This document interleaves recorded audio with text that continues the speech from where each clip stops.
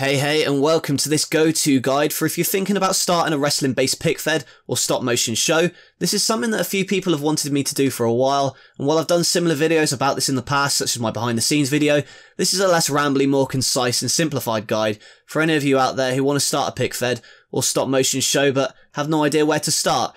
This is even a video for people who have no desire to start their own show, but maybe are interested in how I go about doing it. I'll split this guide into sections. Section 1 is going to be writing the show, Section 2 is going to be making the show, and Section 3 is going to be editing the show. So if you want to skip ahead to any of those sections, go ahead, but I'm going to go through things step by step. That just makes it easier to understand. So, without further ado, let's get started with step 1, which is planning a show and story. This is where you need to start. The main question I'm asked is, how do I write storylines? I'm actually going to write a pick fed show from scratch right now to give you a general idea of the process of coming up with storylines.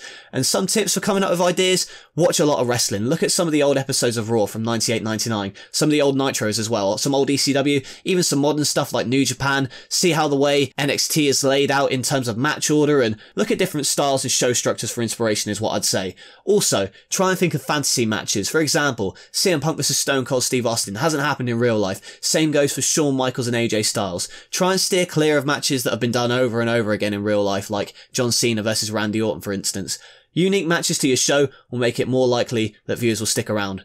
So to start off with, let's call the example fed pick fed wrestling, whatever name you choose. Remember to make it a good one, since you don't want to change your mind after you've already made episodes. You'll want a roster of about 10 to 20 people, enough so that you have enough different matches, but also enough so that storylines don't become too complicated for the viewer. Have a variety of characters as well, as I find the wider variety of gimmicks makes writing storylines a whole lot easier. For my example, I'm picking 12 wrestlers, 6 regular guys who are going to be John Cena, Sami Zayn, Seth Rollins, Rey Mysterio, Shinsuke Nakamura, and Daniel Bryan, and 6 more gimmicky wrestlers. Those are going to be Bray Wyatt, The Undertaker, Elias, Kane, Umaga, and Mankind. The centerpiece and driver of stories, more often than not, is the World Championship. That is the motivation of every wrestler on that roster, and that's the main driver of stories. You can add more titles later, maybe a mid-card title, tag division and women's division, once you're more settled, but for now, keep it simple. As I said, you just started. So when I started NLW, I had a tournament to crown a new champion. That's because I find it's an easy way to introduce characters and stories onto your show. Keep your stories basic to start with, I'd say, and I cannot stress that enough. You want people to be engaged, not confused as to what's going on in your show, especially if it's brand new. When laying out a show structure, a good approach is to have 3 matches and segments per show, with backstage pieces and interviews to act as in-betweens for your matches. As for pay-per-views, it's good to have one after every 3 or 4 shows, so it allows for stories to develop and have a payoff at the special event. One key tip I would say is plan ahead, otherwise writing your show will be a mess. Write the match card for the pay-per-view first, and then write the shows that take place before the pay-per-view, so you have an idea of where stories are heading while you're writing the shows. And I know it seems like running before you know how to walk, but trust me, writing the pay-per-view first makes the process of writing shows super easy.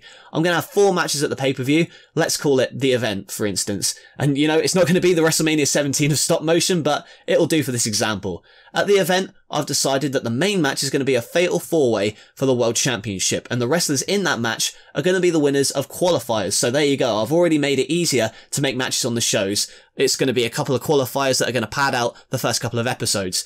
And for that event, the 4 matches I've got are going to be John Cena, Undertaker, Daniel Bryan, and Shinsuke Nakamura competing in a fatal 4-way for the new world title. It's going to be Bray Wyatt versus Seth Rollins, Elias versus Sami Zayn, and Mankind versus Rey Mysterio. So we got the match card written out, but how are we going to get there? Well, let's go and write the first episode of PFW to try and make things make sense heading in towards the first event that I've planned. So here's a quick mock-up of show 1. This is how I tend to plan out NLW step by step, and this is basically how I tend to plan things. As you can see, I have the signature at the start, then the intro, rundown of the card at the start, and then into the first match of the tournament, where I'm going to establish face and heel dynamics. You could also do this with boos and cheer sound effects, but for now, make things clear for the audience. For instance, Mankind is going to cheat in this match, therefore he's the heel. Cena's going to fight the odds, he's going to be the face, that kind of thing.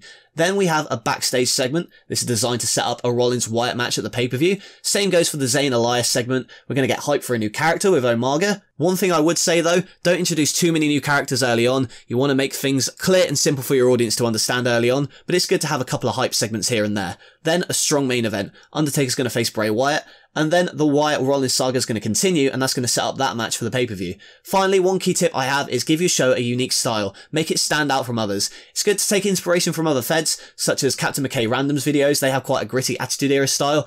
My Damn Toys, he has quite a slick, modern-looking pick fed. Don't outright copy ideas, obviously, but it's good to have a look at examples to help mold your show into the way you want it to be. Personally, because I grew up during the Ruthless Aggression era, that's the kind of inspiration I take. That kind of storyline writing style and the kind of wrestlers I use is based off of that. Take inspiration, don't outright copy. Those are the two main things. Make your show unique to others that are already existing. So now that I've covered writing storylines, that was step one. Let me know if there's anything I've missed out or if there's any more questions you want answered, and I'll try and get back to you. For now, thank you for watching. If you like the video, please like it, subscribe, and I'll see you next time.